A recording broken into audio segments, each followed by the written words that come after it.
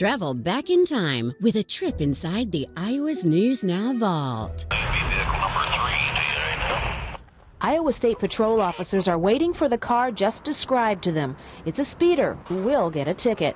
There are no warnings during this traffic enforcement sting. Sun shines out and they roll the windows down, turn on the radio, and they get to going. They don't think about what they're doing out here sometimes. Today, officers are parked at the Highway 13 interchange at Highway 30. And here's how they get you.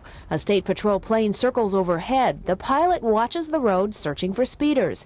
He clocks them, then radios to the officers on the ground. These officers then pull the car over. Officers say Highway 30 is an extremely busy road for them. In fact, they say they could be out here every day, and based on what they can tell, people still wouldn't slow down. The interstate system is 65, it's 55 out here, and people seem to want to continue on with the 65. Mollenhauer says he and his fellow officers will write some 20 tickets an hour. They'll be out here for at least 4 or 5 hours and will hand out minimum fines of $20.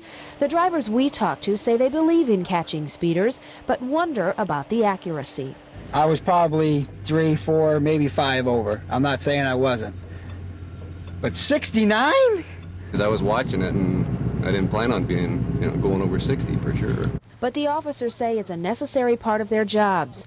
This speeder knows firsthand. Going too fast because that's how accidents happen. Now I'm a paramedic for Johnson County and I've seen a lot of accidents. Chris Pettlety, Channel 2 News, Lynn County.